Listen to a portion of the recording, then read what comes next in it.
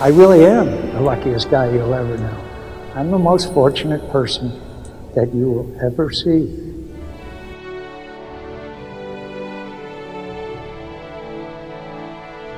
We are the servants of a great nation, a nation conceived in liberty and dedicated to the proposition that all men are created equal. What made you choose to be a Navy pilot? I thought it was the most glamorous and exciting life that any person could ever choose. Soon after I became an involuntary guest of the Democratic Republic of Vietnam, my hosts tried to persuade me to make a tape recording, which I would denounce my country's cause. When I resisted, they entreated me to do so by promising that no one would know of my disloyalty. I responded, I would know. I would know.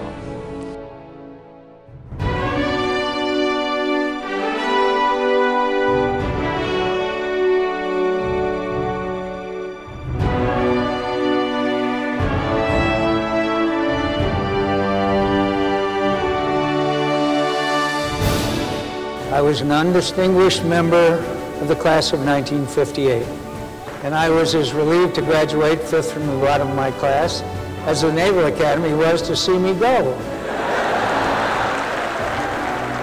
The most wondrous land on earth indeed. I've had the good fortune to spend 60 years in service to this wondrous land, and I am so grateful.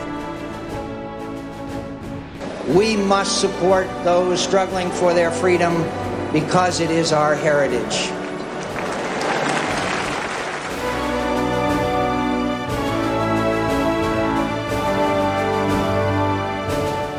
We're proud of the men and women who serve, and we're proud of the American people who so strongly support this noble undertaking. My time is slipping by. Yours is fast approaching. You will know where your duty lies. You will know. God bless you, Semper Fi, fair winds and following seas.